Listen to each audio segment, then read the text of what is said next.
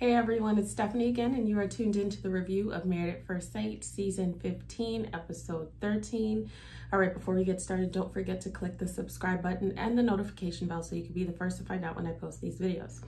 All right, before we jump into that, I want to thank everyone who has purchased my conversation starter card game, Sip and Share, A Fun Way to Be Nosy. I've been reading the reviews. I really appreciate it. I'm so glad you guys are enjoying it. For those who don't know, I created a conversation starter card game. This particular deck has questions about relationships, sex, life in general, career, etc. It's a great night in or out. You can play it with your singles, you can play it with your marrieds. A lot of people have a great time playing this game, and it's really to create new connections and strengthen current connections because we get so caught up in the same conversations all the time. It's good to kind of break out of the norm and play a game. Pour your favorite cocktail or beverage and get to playing. And it's very travel friendly in terms of the box. And I think it's great. I mean, of course I would, I made it. So I am going to put the website that you can purchase here as well as in the description box, and I'm gonna pin it in the comments as well. All right, guys. So let's just jump into this week's review. All right, I will say I really enjoyed this week's episode. Like, I haven't enjoyed an episode like this in a long time. It felt really fresh. It felt kind of like new in a way. You know, I know that they have kind of themes every episode, and throughout the seasons they pretty much remain congruent, but it felt like there was something new. Like, it kept my attention. It was really good content. They had Devon Franklin jump in, which I think that he did a really great job. Even like the rooms where they were meeting with Dr. Pepper, Pastor Cal, and Devon in wherever they were meeting, it was light, it was airy. It just felt the vibe. I really liked the vibe. So I thought it was really interesting, and let's just jump in. So quickly, we'll just kick off with Morgan and Ben. Morgan and Ben are no longer. They met with Dr. Pepper, and was it Dr. Pepper? I believe they met with Dr. Pepper. Either way, they had their divorce day during that session. And here's the I was gonna say the long and short of it, but I'm not even gonna be long about it. Here is the short of it, because we've spent so much time with Morgan and Ben. I finally was able to see Ben kind of speak up for himself towards the end when they kind of told the group, and how he, I believe in the confessional, was saying, listen, she has to move on. Like, she has to forgive because this is going to continue to get in her way. The way that he was able to express himself in that space, I wish he would have been able to do that the whole time. Even if it didn't work out, I feel like Morgan needs someone who is going to, you know, stand up for himself, because she has such a strong personality. And even if they didn't last, I think the the pairing during the season would have been better, because he kind of, because of, you know, his upbringing and the way that he doesn't like confrontation, he recoiled a lot and she attacked a lot. And you know, just, I was happy to see that he did that. Morgan, she is going to continue to get in her own way. And I said, there's issues with Ben too, that he has been very, you know, aware of throughout this process that will get in the way of another relationship. So Morgan wasn't for him at all. But there are things that he needs to work on. But Morgan, by far, and I've said, Morgan's the aggressor. She's going to continue to get in her way, because she really lacks this forgiveness. There's a lot of things that require forgiveness. And if you plan on having any relationship, friendships, family relationships, forgiveness is really important. And when I was watching them last night, it dawned on me, like, he is paying for her dynamic with her father. So for that person to be so significant and to lose your trust and abandon you and make you feel all these ways. Now, if that person can do that, then I am not going to allow another person to do that to me. And I am going to make them pay for things that they haven't done. And so I'm like, you know, she's probably projecting a lot of her stuff from her father and all these past experiences that haven't worked out onto Ben. Yes, he did some things that weren't so great, but her level of rage and her level of how much she won't forgive, that's not even about Ben. You know, a lot of the times our characteristics are about us. So she won't get far if she doesn't forgive. There's a lot of stuff that she needs to work on. And if it's not this, it'll be that. So she might meet somebody else who may not do a particular thing that Ben is doing, but he will do something else, and she's not going to know how to get out of her own way, go through a process of forgiveness, rebuilding trust, learning to communicate effectively and respectfully, not like a jerk, and, you know, move on and actually have a fruitful relationship. All right, I spoke about them longer than I wanted to. Okay, so moving on. Next, we have Justin and Alexis. So Justin and Alexis, we know last episode, they had a tough episode. This episode was more even keel, but I feel like this episode was more like authentic. And Justin saying, hey, you know, I really still care about her, but I'm not really sure. There's a lot of stuff going on between them, a lot of things that they kind of covered up with the excitement of the idea of love. I love that everybody this week met with the opposite person's or their spouse's friend or family member, so they were able to get that insight. I haven't seen it done like that specifically, so I really enjoy having them sit with the opposite to see, okay, what can I, you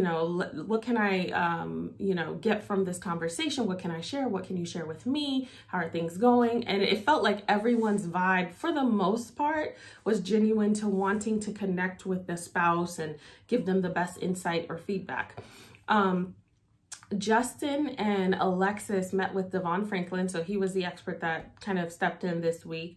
I think he did excellent with them. And it's you know, it doesn't change the fact that I don't have high hopes for Justin and Alexis. I never did. But I think he did a really excellent job about like challenging them and kind of interjecting when they needed it and redirecting them and asking the questions. Because a lot of times people will ask these questions and then there's no follow-up. And so there is that like point where they need to be able to connect the dots so that the point of the question is uncovered, so it could be helpful. So him asking about the follow-up, him helping them uncover or helping Justin uncover the fact that, you know, he is really insecure by Alexis. So it's not necessarily the club as much as it is what the club represents. And I love that Devon said that if it's not the club, it's this, it's that, it's here, it's there. And that's important to note, because if you're not secure in your relationship, then every person is going to be a problem. So I love that he was able to help him distinguish that. And I love that also throughout their conversation, he was able to challenge Alexis in, you know, recognizing that they need to do stuff together. You know, Alexis says a lot. She speaks well. She comes across really self-aware, but her behavior is a lot of times quite selfish, and she's not always as self-aware as she thinks. So, oh, I like to do all these adventure-based things, but like all we kept talking about was going out with friends and brunching with friends. And here's the problem that really that whole conversation brought about. The problem is that they're not doing anything together. They're at the house kicking it, hanging out. They're probably doing these social things together for filming. They're not doing anything together. And then here she is, the time that she has, giving to her friends. And so of course he's not going to feel secure, because the time you could be spending with me, you don't want to spend with me. So when she's talking about, I like hiking and adventure stuff and all these things. Well, have you done any of that with your spouse? Have you guys done anything together? Because I think that if they spent time together, then of course, Justin, you know, unless that insecurity issue was really high, he would be happy to see her go sometimes, right? Because if we spend a good amount of time, if we have a solid foundation with our spouse, when it's time for them to go spend time with family or friends, it's like, bye. Like, bye. Don't come home too soon. You know, because then you enjoy your alone time because you haven't gotten it. So if you're getting excessive alone time, then there's some things that may creep up there. So I really enjoyed watching them, and I enjoyed watching that conversation. You know, I don't think they're gonna make it, because I don't think that Justin is really as into, not Justin, I don't think Alexis is really into Justin like he is into her, but I don't necessarily know that he's as into her as he thinks. I feel like he will hold on to anyone who wants to hold on to him, as long as they pretend like they, or show up like they really want to be with him, and he'll try to make like a square peg fit in a round hole. But he's starting to see now, this is not this may not be the thing that I need, because there are some real significant things here and needs that are not being met on my end. And so that's important. And as we get to this, that's important to see. And Alexis is petty in the sense that if he says something that isn't 100% all about her, even though she always says something that is kind of putting him in a space of not being sure, then she gets, you know, defensive. You know, if you don't choose your wife, then don't choose me. You know, it's like a very break up with you before you break up with me. But her behavior doesn't even promote the idea that she's really into him. They're still having issues with intimacy, that, you know, so there's a lot of stuff there. Another thing that comes up for Justin and Alexis is the issue of sex and what she's wanting. She's wanting him to be dominant and, you know, really assertive, whatever that means. You know, I mean, that can mean a lot of things. I have my idea of what it means, but whatever it is that she's wanting, she's expressing to him that she wants that. And he says he can do it. But he is afraid that won't be reciprocated, or that really isn't wanted. So he's not sure to do it. But she keeps saying, this is what I want. Okay, so if this is not Justin and Alexis, because sometimes I watch the show and I'm like, what can I learn here? Because this couple's not going to give it to me, but we can all learn something from it. This might not be the best scenario for Justin and Alexis, because I don't really think he's into her. I'm sorry, that she's into him. So if he were to be dominant and go and be what his idea of assertive and sexy and, you know, taking charge, which is what she's asking for, he may get rejected, because I really don't think she's like into him the way that she's pretending.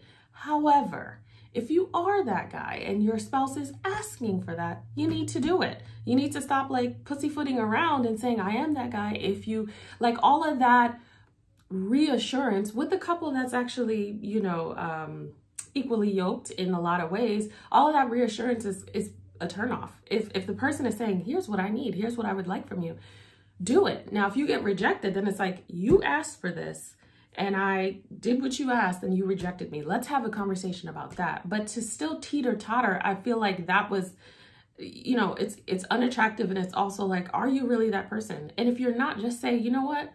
I need to work on that, because that's not really my vibe. That's not really what I do.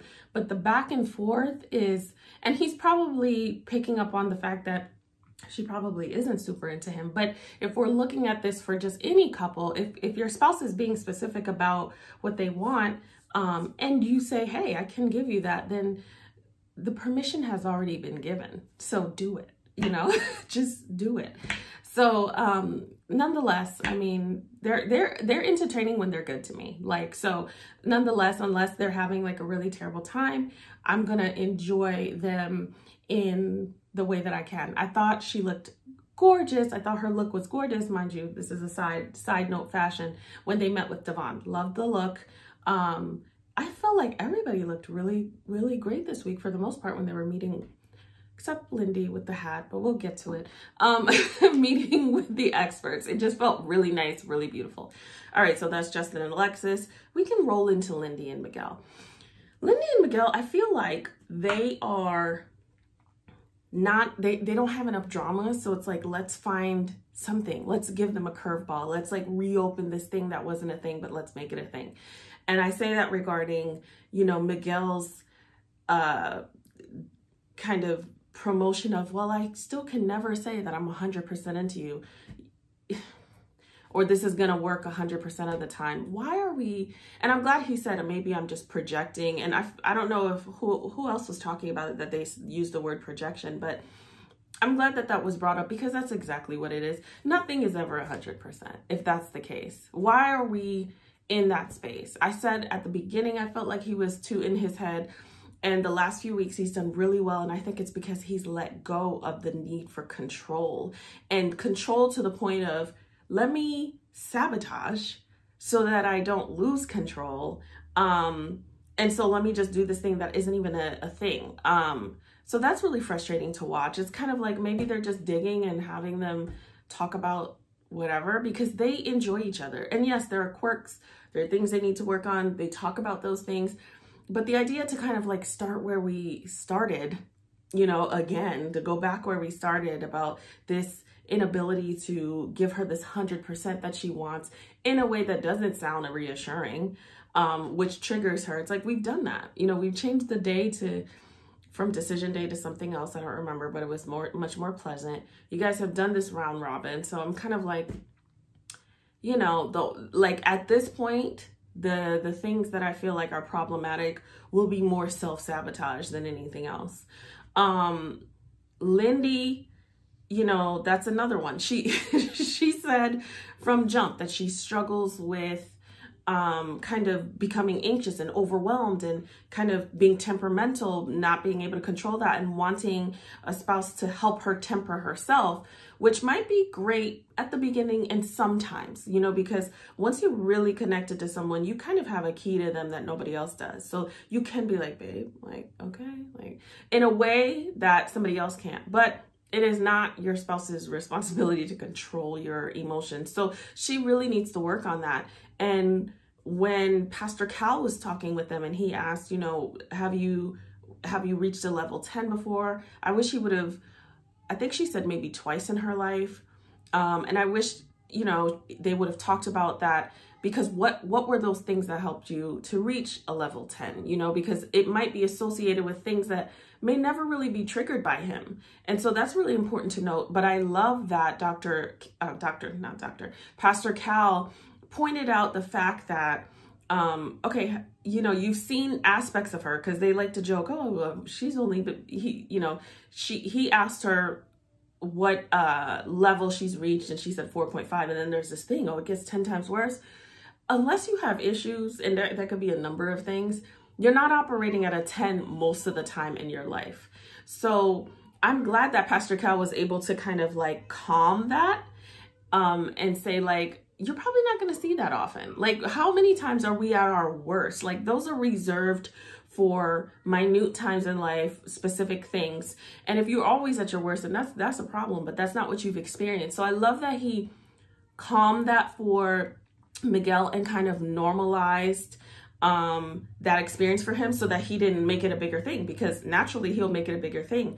And I'm glad that he was able to bring up the fact that she gets in these cycles of negativity, and you know, that's a problem for him, because that will be essentially his worldview, you know, parallel to hers, because she's there. And although I don't love that she was like, it's so ingrained in me, I don't even notice it. Like that, we don't love to hear that. However, I'm glad that she said that, because now you're able to see, hey, this is something that really needs to be worked on. If she would have been like, yeah, okay, yeah, I'm gonna work on that. But the idea, you know, sometimes like the beginning is just knowing, and a lot of people don't know, and therefore they can't fix it. The idea that this is so much of who, like for me, I'm sarcastic, but like I need to just be quiet most times in real life, because if it's never sarcasm for the rest of my life, like I'm sarcastic, I have dark humor, like it's fun. For me, it's funny. So for me, I would never say, oh yeah, I won't be sarcastic. It comes out before I even know it a lot of times. So knowing that and saying, that's something I really have to pay attention to, because it is so ingrained. What can I do to start taking that apart to make that better? I think they're at a good place where she's like, I don't even notice it. So now we have a starting point of maybe you can point it out, because I'm not going to notice it. I'm going to be on my normal autopilot. And so you can start to now distract me and almost like help me disconnect myself from that moment so that I'm able to see it. So I enjoyed watching them, and I love how they communicate, you know, and people sometimes get it twisted that like the conversation always has to go well for communication to be great, but it doesn't. It could be a terrible conversation. You may not like what's being said or what you're hearing, but it's about being able to be honest in that space and talk about what's going on and talk about where you are, and still do it in a respectful manner, and it doesn't have to like ruin the moment or the day. And sometimes that's hard. Sometimes it will. But I think for such a brand new couple, they're doing a great job with that. So that is Lindy and Miguel. Next, we have Stasha and Nate. So Stasha and Nate, I feel like they have some things they need to work on, because there's a lot of uneasiness with them, more so on Stasha's side. And it's really frustrating to watch, because she is going to sabotage she has already started to sabotage. Now, I don't feel like they're so far gone, because I really do enjoy seeing them together. But this reassurance that she needs, this 100% of something that really isn't concrete, like emotions are not concrete. The demand to know rather than be in the experience, be present in the experience, and be able to kind of take what he's saying. He's not even saying he's not even not saying anything and just saying, be in the experience. He's saying, I'm growing in love, you know, or I'm growing feelings for you, or look at these things I'm willing to do. That means something. I mean, they've known each other 5 or 6 weeks. So this idea that he has to say he's in love with you, I don't like that. I don't like that he really caved on it. I mean, maybe he didn't cave on it, but I feel like one week he wasn't ready to say it, and the next week he did. But I feel like it's almost like, what is enough for her? You know, what is enough? Like, he's gotten the matching tattoos. He's gotten into therapy. He's really peeled back the layers. And for someone who doesn't know how to do that, who is still uncertain about that, who's still trying to figure things out, and who we thought was going to be something else, he's really presented himself in a way that feels a lot more solid. And so you have a lot of people out here saying that they love you and they treat you like crap. You know, if he were doing that, then that would be a problem. And I just wish somebody would sit down and tell her, because his friends did it. And of course, his friends probably weren't going to, you know, but I wish she had just like a friend or a family member who'd just be super straight up with her. I think cousin that met with Nate said in the confessional, you know, she will kind of sabotage and won't, and be closed off and won't show her true self, because she will get in her own way. And she has the potential to do that. And I think because she is so goal oriented and so focused on metrics, then okay, it's I love you. Well, then when are you gonna get me pregnant? When are we gonna have the baby? Like, when's the next one? You know, this, like, love isn't a goalpost, you know, it's an experience. And so I wish somebody would be like, girl, you need to stop, okay? Like, I want somebody to say, you have to knock it off. You are going to mess this up. You are going to mess this up because you're going to get in your own way. And when somebody feels like they're giving something significant or giving what they can give at that moment, and you say it's not enough, well, then they don't want to give anymore. Because if this isn't good enough, then nothing will ever be good enough, because this is what I have. And it's important that somebody is really direct with her about that. So, yeah, I mean, I think that Nate and Stasha, though, are like, above all else, I think that they feel genuine to me. Even with the, you know, I'm not too sure, the uneasiness, I think that they have this really good chemistry. I think that they both really want it. They're both really serious about kind of undoing the family dynamic and abandonment stuff that they had. And I don't think it's in a trauma bonded kind of way either. I think it's like, I know this is not what I want because I've experienced it, and it is imperative that I do better as long as the situation makes sense. And I think so far they make sense. So that's my 2 cents on Nate and Stasha. Last but not least, I saved the best for last. And I don't think I would say best for last and use Mitch in the same sentence, but I am doing it this week. Gold star for my girl, Kristen. Okay. You guys, if you watched this episode, then you already know that they did not end on a high note. Although I think Kristen ended on a high note because I think she freed herself. So they met with Dr. Pepper and they had a really great conversation.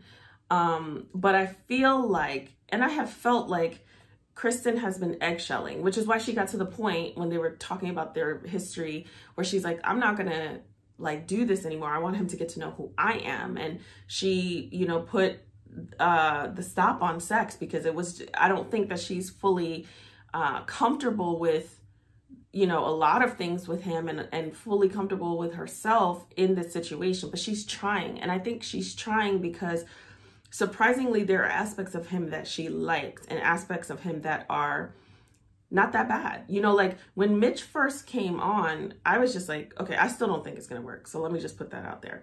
I said that at the beginning though.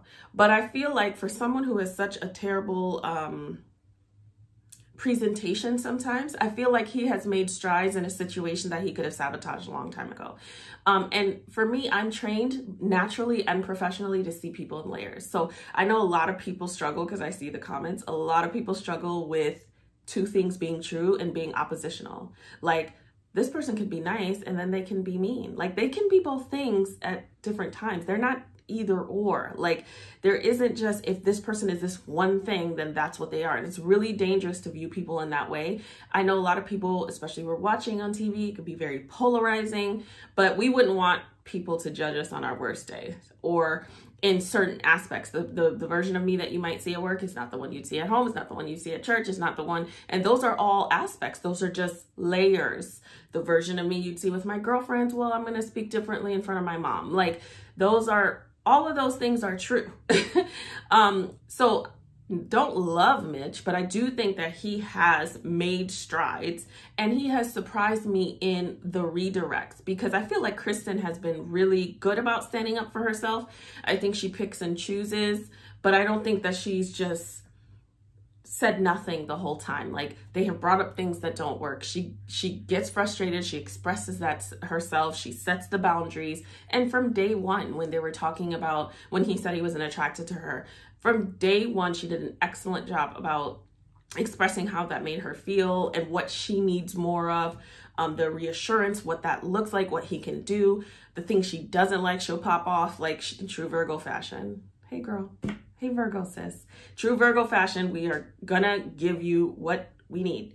But we're not gonna pick every battle, because it's just, it's not that important. But when it's time, it's time. And last night it was time. She has been really trying, and I don't think Mitch has been trying. I think Mitch thinks he's been trying, but it's with he says he tries not to be judgmental, but it is with an air of like, all of these things are really not the best in the way that I think is the best. But he's not going to say that. Most people aren't going to say that. And so there's been like a lot of like her being malleable for him. Even her real estate idea, when she talked about like reusing furniture in these homes, that wouldn't have been her. That wouldn't have been her. And listen, if that's what you want to do, that's fine. It's not about the worldview. It's about the fact that that's not necessarily your worldview. And you see her kind of including him to be like, is this good enough? Like, am I good enough? And she stopped doing that last night. They had a conversation with Dr. Pepper about what decision day meant and so on and so forth. And I thought the conversation was good. Was it complete? No, because there's other things lingering. So we get to you know, Mitch, because Kristen met with Mitch's sister-in-law, which was nice, but I'm gonna go on you know, Mitch meeting with Kristen's sister and him asking essentially about the best way to go about mentioning to her that he likes more of a natural presentation. So he wants something more hippie or beachy, no makeup, like wavy hair. And I love that, you know, her sister did not like take that crap. I love that she, first of all, interrupted him from interrupting her because she was talking and he cut her off. I love that she did that. I love that she said, because I literally said this. I was talking to my husband when it was going on. I was like, women don't even get dressed up for men. Like that doesn't even happen anymore. Like, yes, you might get dressed up for your spouse and all that. Your girlfriends notice your clothes. Oh, is that new shoes? Blah, blah, blah. Yeah, girl. It's that. Or really, it's for yourself. I put on what I like. I don't care who likes it. Yes, you can say, oh, my spouse would love this. Let me put this on. That's a whole razzle dazzle that happens for your spouse. But even then, you're choosing something that you like, that you know is enticing, and the goal there is very different. But, you know, the idea that, and I love that she says that the women don't make themselves up completely for the male gaze. And understand what that means. Yeah, if you're going out and you want to get seen and show, you might do those things, but for the most part, that's not really what it's all about. So I love that she really said that, because his idea that he can find a way to make her undo herself in a way that is more pleasing for him when we're spending time together. If you're married, we're always together for the most part. Like, you're not in Europe for 8 months of the year. And so what does that mean? That means that the way that I present and have been presenting isn't good enough. And it's not the thing that you like. And to be attracted, but you know, that is like a problem. And I'm glad that she said, listen, the way that you guys started essentially would not help this situation or this conversation go well, because there's already been issues in that space. I love that she said that. I love that she ran and told her sister, because I have a sister too, and I would have done the same. And she would have done the same. Now, only if you aren't feeling if you don't think that this person is right for your sibling. Because if you know this is a good person, you really like them, then you probably want to support them and say, hey bro, like, I don't think that would be good, like maybe.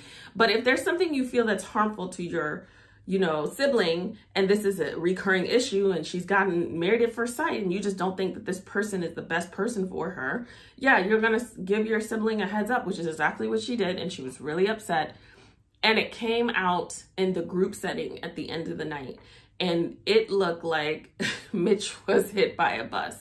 It looked like this is the first issue, that Mitch was more concerned about how it got out than the fact that he said it. It doesn't matter at this point. Like, my focus would be on my spouse and wanting to make sure that they're okay, and wanting to make sure that they understood that I was attracted to them, or that they were valuable, or that I didn't want them to hear it in a way that it was maybe misinterpreted. You know, the fact that it was kind of like, how do y'all know about this? Essentially, the fact that he kind of lightweight popped off on Dr. Pepper, like, is this the place to do it? You are unable to communicate because you want to kind of lie about it. And I love that Dr. Pepper said, well, I thought it was going to be a for sure yes. So yeah, that's why I asked you in front of this group. I didn't think it'd be a problem based on the way that you presented. And I love that Kristen just popped off, because she is tired of trying to bend to his will and trying to incorporate things that really isn't her. And it's not that you can't grow and shift some things. There's some people you can meet with the perspective or worldview where you're like, never thought about it like that. That is something that I can take into my wheelhouse, because that's important to me. And I never thought maybe there's some things I can implement, and all these things, without being phony about it and including your spouse. But I saw all of this bending for Mitch, and though Mitch, you know, improved in terms of relationship dynamics and really more palatable, being more palatable so that you can get to know a different side of him, there was no bending. It was kind of like, I'll overlook that, you know, I'll you know, I won't say much, or these are the things we have to do, or here the, you know, it's here the non-negotiables. He shouldn't have. Somebody with such a strong worldview should have not done this show. And I'm glad to see that she really expressed that she is done with it. Now, we assume that she meant she's done with the relationship, but I don't think that she's completely done, because I think that I saw her on the preview for next week, which I don't even watch, but I saw her flash. So possibly, but I don't see them coming out of this. You know, I watched After Party last night, and I rarely do. 2 hours is all I can give them on a Wednesday night. But I watched After Party, and she basically said, because Keisha asked her, oh, okay, what could save the marriage at this point? And the list of things that she gave, I don't think he'll give, and I don't think he can give. You know, it's damn near perfection in 2 weeks, and I don't even think perfection could undo all of the things that have already happened. But I'm glad that she stood up for herself. You know, I think that a lot of times people get into these situations, and I think the guys should stand up for themselves too. I don't think that Ben should stay in that marriage as well. You know, Morgan kind of, now I'm all over the place, but Morgan kind of put it out there as if there's nothing he could do, and that she didn't want a friendship. Like, Ben didn't lose. Ben deserves somebody better. So I think it's important that if you are someone who is less assertive and kind of like recoils a lot or keeps to yourself, it's important that you stand up for yourself. And I love seeing that, because I think a lot of people would get in these situations, specifically with this show, and because they're married and they're contractually obligated, they're doing everything that they can. And I don't think that's a bad thing to a certain extent. Like, hey, you did it. You took the leap. So yeah, do everything you can, but not to the point where you're going to be living like a shell of yourself, living a life where you're a shell of yourself, and you're going to not go through with it in 5 minutes anyways, because truthfully, this is not what you wanted this entire time. And I think she's seeing that, and I think we're seeing that. All right, guys. That's it.